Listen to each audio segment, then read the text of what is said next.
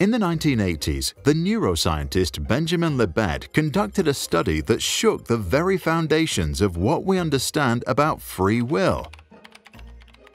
Libet wanted to find out whether our mind prepares for a movement before we are consciously aware of it, and so he and his team set up an experiment. Participants in the study were asked to flex their wrists whenever they felt the urge to do so. While doing so, Libet monitored their brain activity, EEG, through electrodes placed on their heads and found activity before the people decided to move their hands.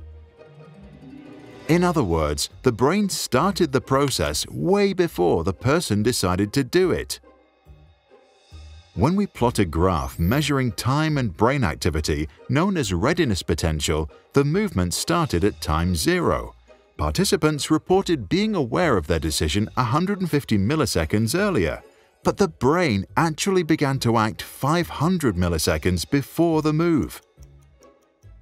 It didn't take long before psychologists and philosophers from all over the world discussed Libet's research and wondered, if our brain initiates a decision before we're consciously aware of it, then how free are our decisions, really?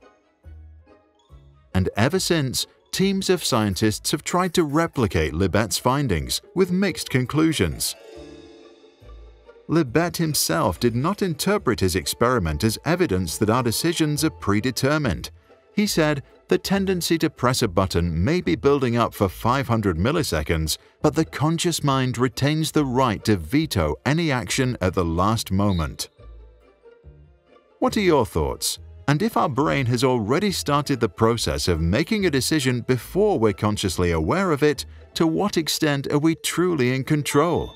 And if we are not, how would this influence our understanding of personal responsibility for our actions?